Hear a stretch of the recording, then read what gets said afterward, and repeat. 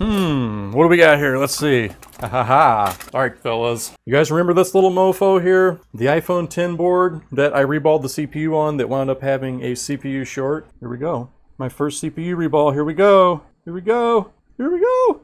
I'm doing it. And I think it's just the balls under the CPU. So I have here the board with the CPU on it. I have here the NAND. I have here all my stencil stuff. And I have here somewhat of a drive to do it. So here we are looking at this board. Now, what line was it we decided was shorted? We decided that it was this line here on the CPU side, if I remember correctly. Oh geez, that's right. This is the one where I went through all this trouble fixing all these components along here and never got to find out if this thing works. So let's just have a look at that line on Flex for View. It was PP CPU E-Core. Is that the one that we decided was shorted? Let's just go ahead and check it real quick. We'll just do a diode mode measurement. I'm going to do red probe on ground, and we'll do black probe on CPU E-Core. Yeah, and we're getting 0.8. So that is a direct short to ground on this CPU E-Core line. And in my last video, I'll pop it up in a bubble or something. We're applying power to this board, and 1, 2, 3, power. You will see that I narrowed that down, I think, to one of these two coils, and I believe this is going to be due to a short underneath the CPU. So step one is going to be remove the CPU. So let's get it into a holder. You might notice that I'm working without gloves today. That is because I'm working without gloves today. I don't have any gloves. All right, so slipping this here under the microscope. I've got my hot air set to 340 or 50-ish C, and we're going to begin warming this up. I'm going to assume that it already has plenty of flux. So we're going to gradually warm this dude up. And as it warms up, I'm going to insert my tool.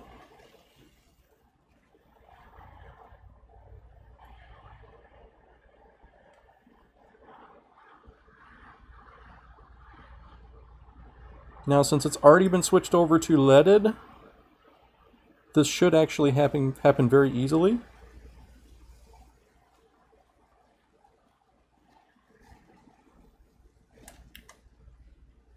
It's just marvelous.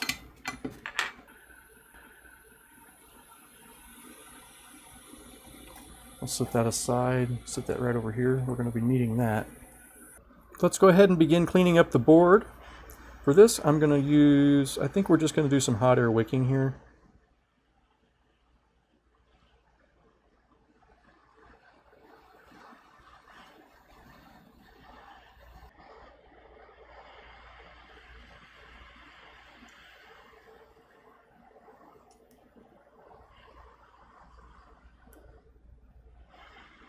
I try not to go against the pads, like I try to pull backwards like this and try not to go against the grain with my wick.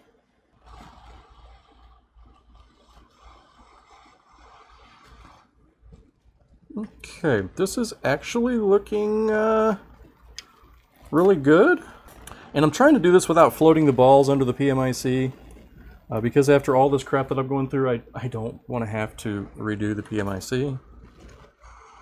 Now, I have successfully done the PMIC on the iPhone 10 before, but still, I mean, look, we don't have any balls popping out around this mofo. Look, here's our PMIC.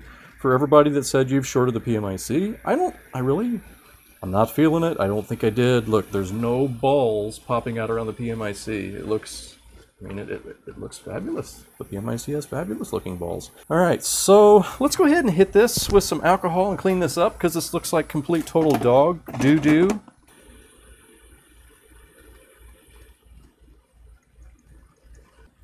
Ooh, baby. All right, so this looks fairly well presentable enough to slap a CPU on it. Ooh, God. Oh, seriously? That's the way we like it. Get off of my CPU reball, mofo. So, drum roll please. Next we want to see if our short is gone. To do this, we're going to do the same exact test on these three caps. Now I'm going to put my red probe on ground, and we are going to put our black probe back on the line that was shorted when we had the CPU here, and we are getting, drum roll please, 5,000 big ones. Hey, when did we get in ohms mode? Whoops. Okay. So let's just go ahead and do that in diode mode. Red probe on ground. Black probe on our CPU line, and look at this, no more short. We should probably check the CPU itself, because if the CPU itself is shorted internally, then I'm completely, totally wasting my time. So looking over at Flexboard view, let's see where those pins actually connect. Having a look at the CPU itself, we can see that those pins are connecting lines surrounding this like big old green cap here. If we look off the corner of this chip, we should be able to check this pin, AA10 and AA11, right next to each other, and it should be fairly well easy to identify. Well, this will be confusing because it's actually inverted. We're checking the pins orientated like this way, so we have to remember to reverse everything in our brain. So that means that the capacitor in question is actually this one right here. We're going to be looking at the lines next to that one, and instead of on bottom, we're going to be looking on top. Instead of on top, we're going to be looking on bottom. And let's see what we can work out here. Gosh, it's going to be tricky. If we check for a short to ground, we can check on both sides just to be sure. We're going to check between this pin and this pin. I'm getting, what was that, 50 ohms? That's an acceptable reading. And then let's slip down here and let's check between this pin and this pin. That is a 0.8 ohms. That is not an acceptable reading.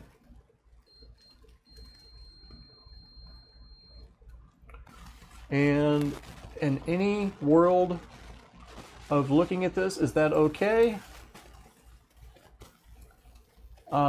No, that is not okay. So we are getting a short to ground right here. Wait a minute, but how would I get a short here but not up here? Let's try that once more.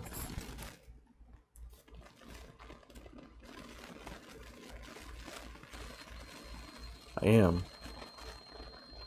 But it's 20 ohms. Okay, so we're getting 20 ohms up here.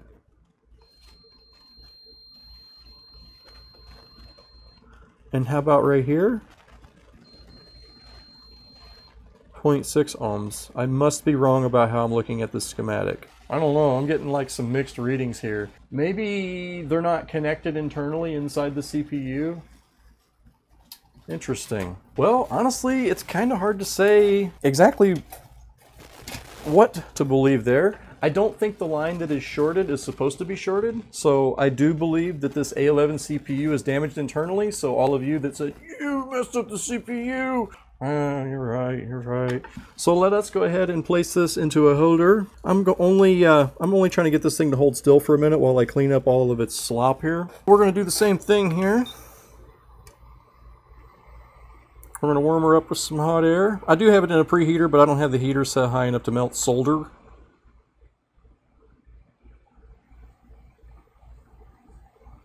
And we're just going to use our wick here to mop it up. There we go.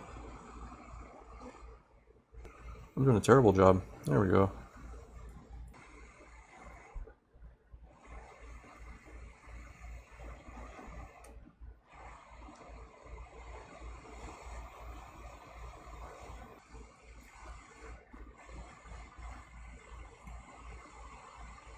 I should probably not even be wicking this. I should probably just run an iron over it and call it a day.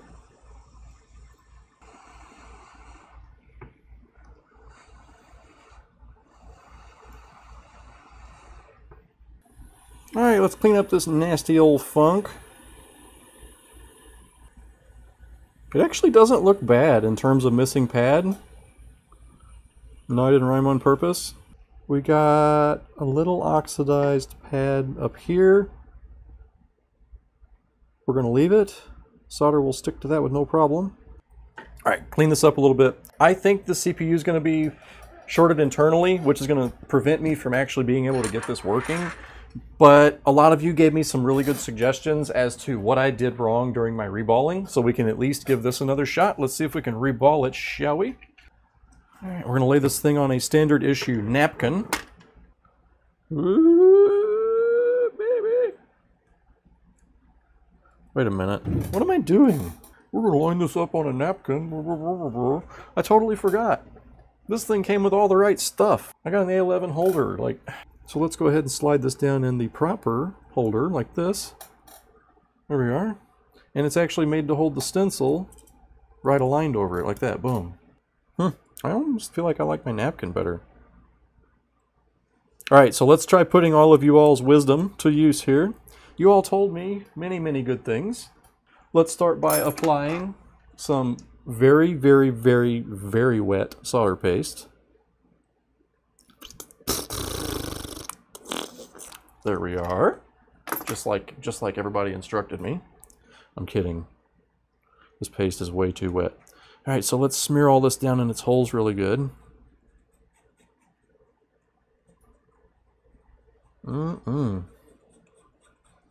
Nothing like a little wet paste in the morning, shall we? So let's get a little bit serious here.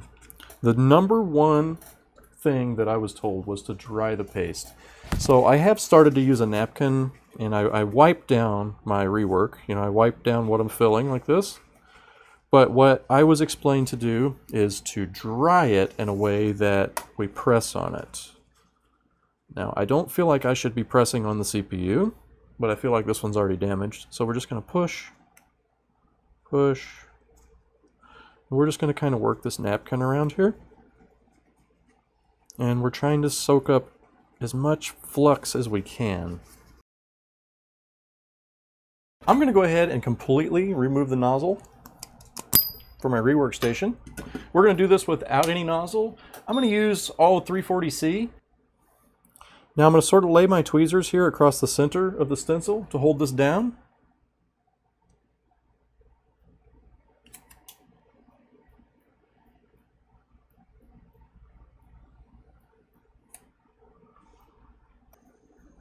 And we're going to begin warming this up.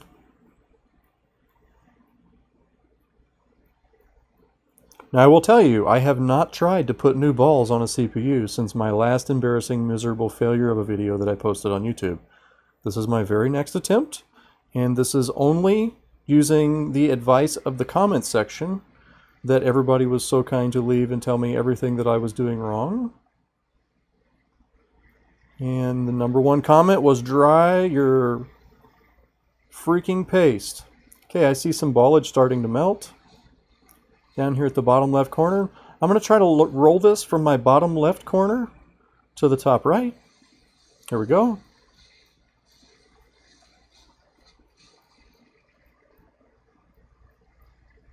Thank you everybody that told me to dry my paste with a paper towel.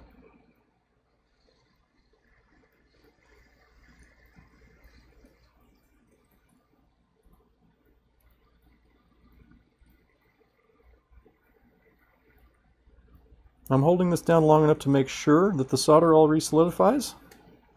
Now I'm going to pick around here for a little bit and just get rid of some of these extra little stragglers.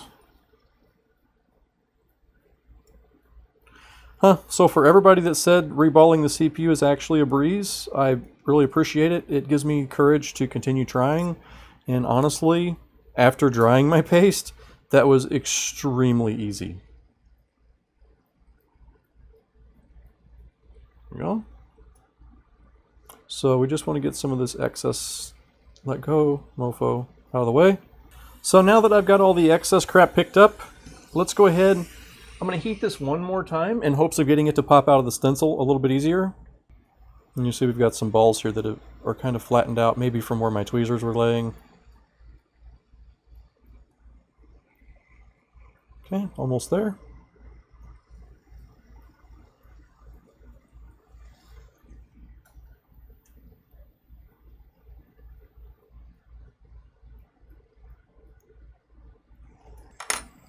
Now up here I just accidentally messed it up a little with my blade. I touched a piece of molten solder and strung it, so I'm going to add a little tiny bit of flux to it right there and heat it again.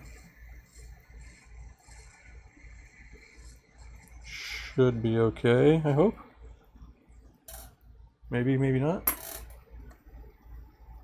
All right, let's see if this chip will come out of the stencil.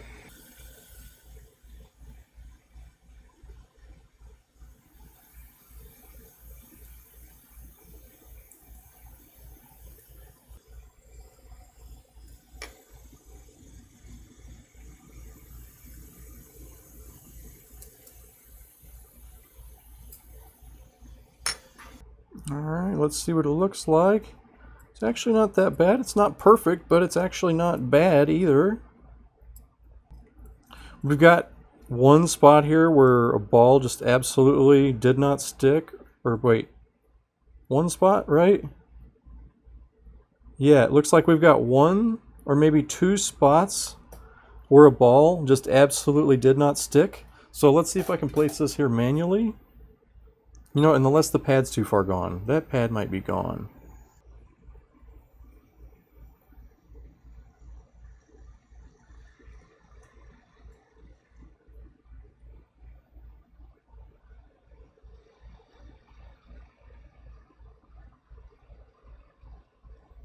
Nope, that pad's fine.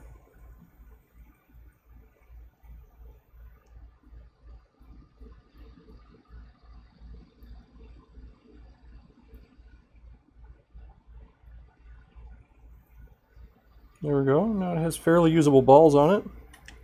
Didn't I see something else with a tiny little ball?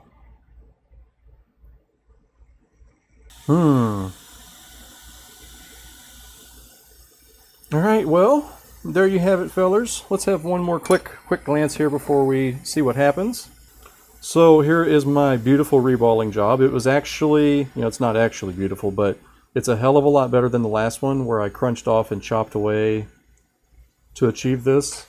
This is actually usable, except the fact that I think I've already destroyed the CPU. So there is our fabulous looking balls. And next, we're going to go back over here and we're going to put this on the board and see if the line that was shorted is shorted again. I'm thinking that it most likely will be. So our orientation is going to be like that. Let's warm this up some, and we're going to add, I mean, a baby amount of flux. We don't want a bunch of boiling. So there's a baby amount pretty much already.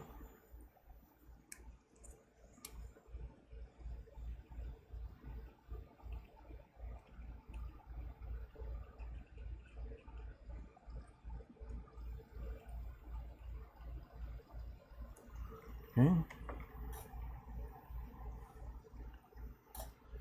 To be cute, we'll just go ahead and use the CPU as a squeegee. Yeah, perfect. You guys taking notes? There you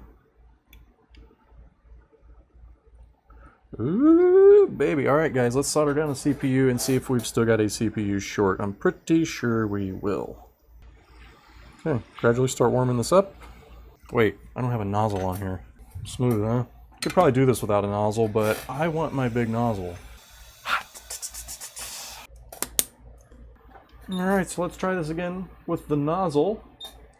We're going to begin to warm this up and see if we can't get this CPU to settle daintily down onto the board.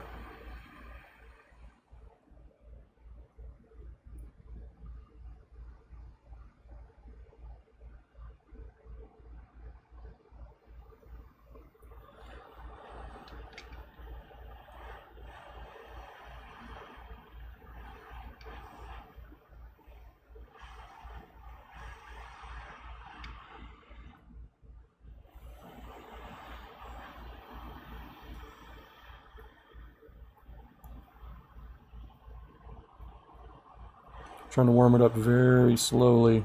Little move, move, wiggle, wiggle, wiggle.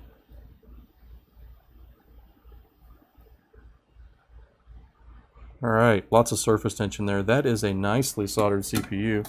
Now, before we get too far ahead of ourselves, let's go ahead and skip right up here to our CPU line that keeps showing up as shorted and see if it is still shorted. I'm betting that it still is, but maybe just maybe we'll get lucky. So we're going to put one line on ground. I'm doing this with the board smoking hot. So here we go, one line on ground. And we'll put our other line here, and we get 1.4 ohms, 1.5 ohms.